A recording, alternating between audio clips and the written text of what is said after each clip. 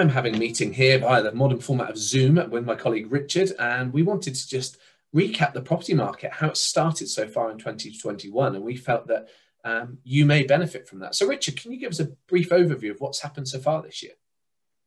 Yeah, this is our third lockdown. So obviously we, like everyone else, we were entering the year thinking that, not quite knowing what was ahead. So initially, once the lockdown was announced, there was a period of time where things were quite quiet. And then as like the last two lockdowns, things have just steadily increased. Volumes have increased, numbers of sales, numbers of exchanges, and numbers of valuations have started to increase. So certainly very encouraging signs, but like any market, like last year, we really don't know what's ahead at the moment. But right now, things have held up well. And are there any particular price ranges that are more active than others? I think the top end of the market, and that's really properties over £500,000, are still driven by the stamp duty change, whereby you would save £15,000 if you bought a property over £500,000. That comes to an end on the 31st of March. And I think a lot of people are still trying to get in before that time. But also we're now selling property to people that realise that they're unlikely to make that date and are happy to pay the extra or whatever happens from that date. So I think the top end of the market is still very strong. Still a lot of people wanting to move out of towns and cities and relocate to the southwest. And looking at quite a specific market, the investment marketplace, so people buy to rent out a property. Would you advise that now's a good time for that with all the increased legislation and compliance that's required? Well, I think it really depends on what sort of investment you're after. So a lot of people buy an investment property, the return on the investment, so i.e. the yield, the monthly rent, and that at the moment is very strong. So although you might pay a little bit more than you might have done in previous years, I think the rental return actually is still very strong. Now there are a lot of legislation that has been sort of put on the rental market, quite rightly so, and obviously I think using a managing agent is become really, really important. They can advise you and take you through a lot of changes that have happened. But I think in general, those looking for a sort of 5 to 10 year longer term, the yields are good. I think that the outlook for the West Country is still very strong. And yeah, I would say it's certainly something to look at. Okay, good, thank you.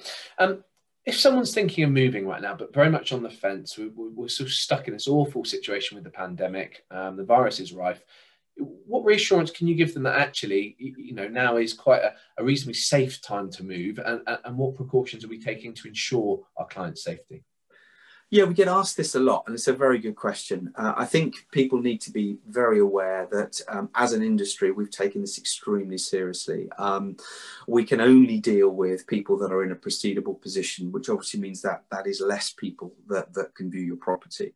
We film, we take pictures, you've got Google Earth, you've so many things to really help you look at the property and understand it. All our offices are open, so if you've got any specific inquiries, we can answer most information before you view.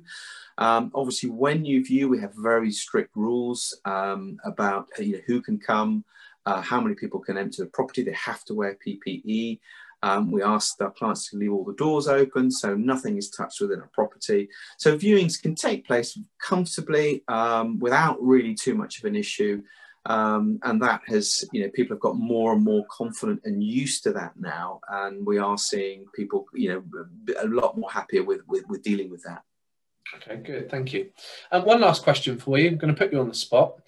What do you think house prices are going to do in 2021? Are they going to go up, fall down, stay the same?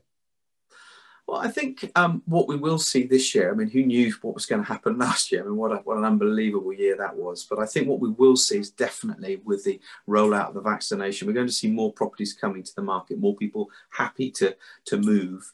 I think with a lot of people deciding to maybe stay in the UK this year, I think a lot of people have saved quite a lot of money.